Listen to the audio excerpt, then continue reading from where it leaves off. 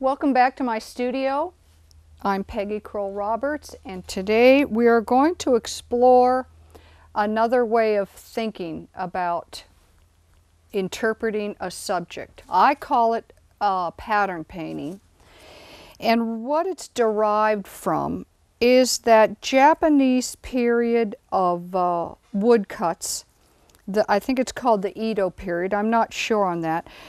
But that period was very inspirational to the Impressionists as well as many other artists. But it's, to me, I noticed most with the Impressionists, such as Mary Cassatt and some of her women at the Basin.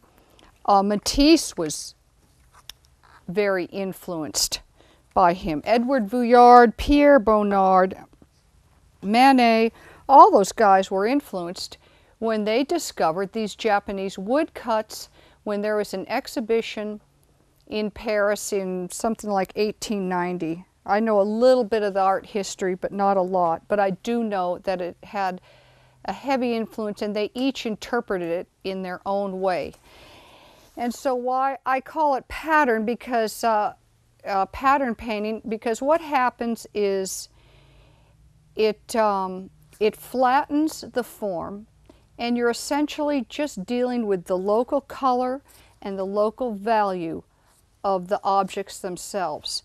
Now, I did a little preliminary painting here, working from this photo that has a very strong dark and light pattern created by the sun.